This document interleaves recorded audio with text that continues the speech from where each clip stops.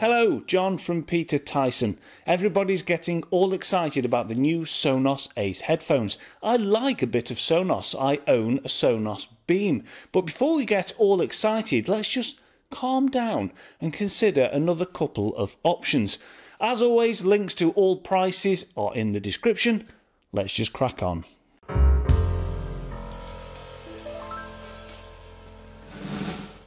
If you're watching this, you probably already know that Sonos makes some awesome soundbars and connected home audio systems.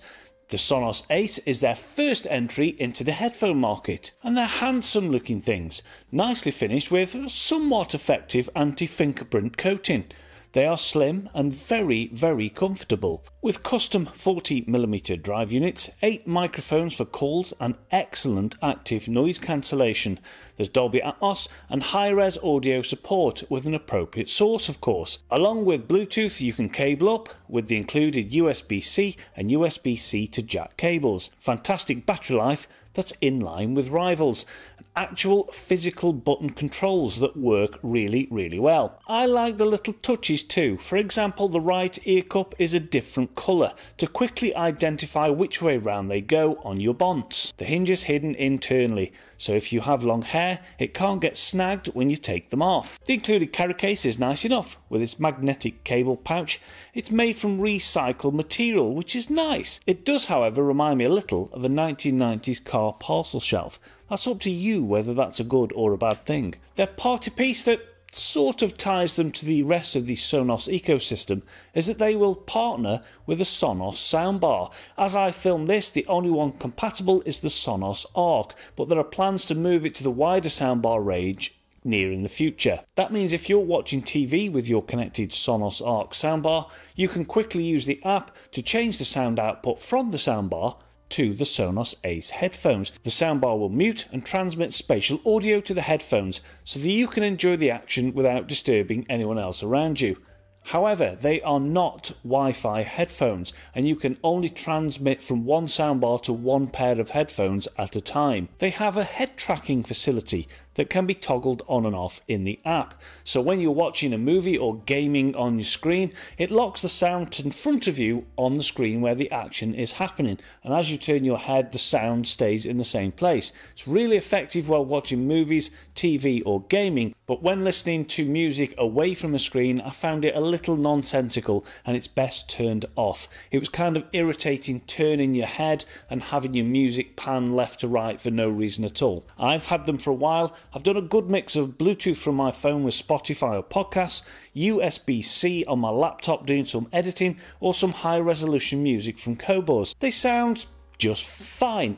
They're not awful, they're not amazing, they're just fine. I understand that sound is relative. What you listen to at home, what you are used to, your taste will dictate what you perceive as good sound.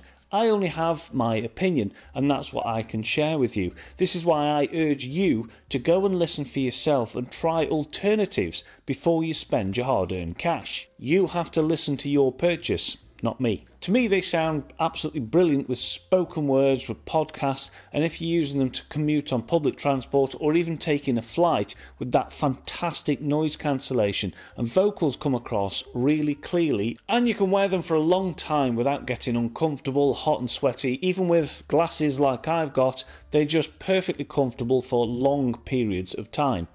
Perfect commuter headphones. If all you care about is how loud things go and how much bass you can add to every single track that you listen to, you might just love the Sonos sound. If you're not that bothered about hi-fi and imaging and detail and all those other hi-fi cliches, there's nothing wrong with that. Fill your boots. You do what makes you happy. Generally, I found personally with just music listening, regardless whether it was high-res on a cable or Bluetooth from Spotify, it just sounded really heavy and thick. The bass is heavy, and it's heavy to the point where it strips out a lot of the detail from your music. Knocking the head tracking and the loudness features off in the app did help a lot, and you can use the limited tone controls to just knock down that bass slider a couple of notches. that helped too. The ANC, as fantastic as it is in a noisy environment, also hindered the music performance to my ears anyway, and in a quiet environment I found that music sounded much better with the ANC turned off completely. That being said, the Sonos Link feature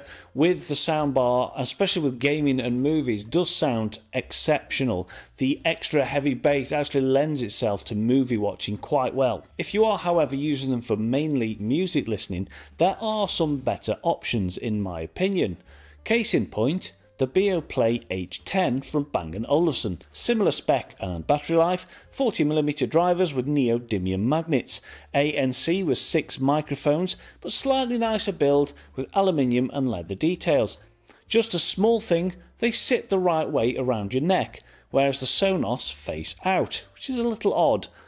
They are IP53 Ingress rated, so they're perfect for tackling the gym or being caught out on a wet day. Although perhaps not as loud and dynamic as the Sonos, the sound is much cleaner and more natural. If you prefer a more bass heavy sound, the Biosonic tuning in the B&O app lets you dial the sound exactly how you like it. You shouldn't play it too loud anyway, you only get one set of ears, look after them. Comfort is personal.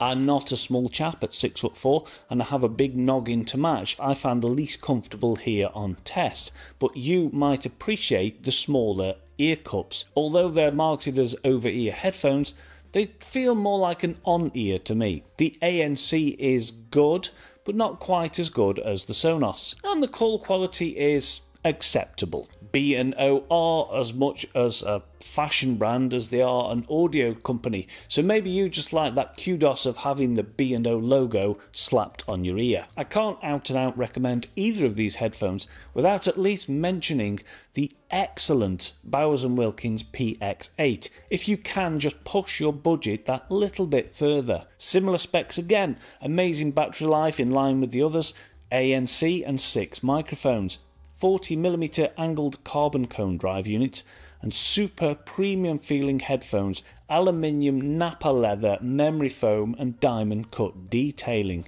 I'll let you decide who makes them look better, me or Mr. Beckham here. There is high-res support, as you'd expect, with DSP for 24-bit audio, just like Bowers & Wilkins speakers. Even on Bluetooth through Spotify, they sound engaging, exciting, tight, punchy, and they're just an absolute joy to listen to. In my humble opinion, the Bowers & Wilkins knock spots off both the Sonos and the Bang & Olufsen. They offer detail from complex music and even relatively simple bass-heavy dance tracks that are just plain missing when listening to the Sonos. They're comfier and more premium feeling than the Bang & Olufsen, with better ANC. Treat them to high-res streaming cabled into a laptop and they're just an absolute dream. Stunning clarity and insight, they're just outstanding. They are, however, the thickest here, so that might put some people off if you prefer a slimmer profile, especially when wearing them out in public. And like the Sonos, but unlike the B&O, they do not have an IP rating, so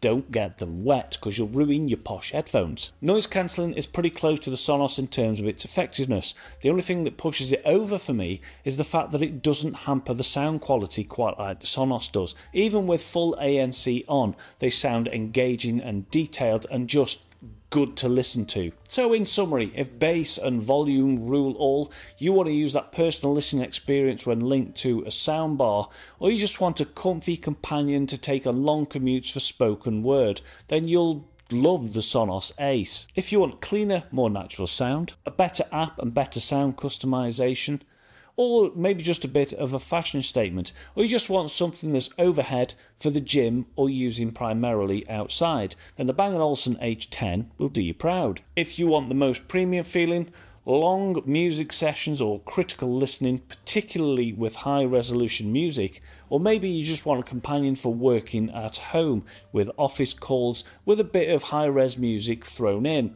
or just the best clarity and the most real hi-fi sound, then the Bowers & Wilkins Px8 are very hard to beat. So that's it. I hope that helped, and I hope that threw in another couple of options that are worth considering. Go and try some things out for yourself. If you want to come here where I am at Peter Tyson Carlisle, the number is on the screen if you want us to get anything unboxed and ready for you. Leave some comments, let others know what you think, and until then, you'll see me in the next video. Take care.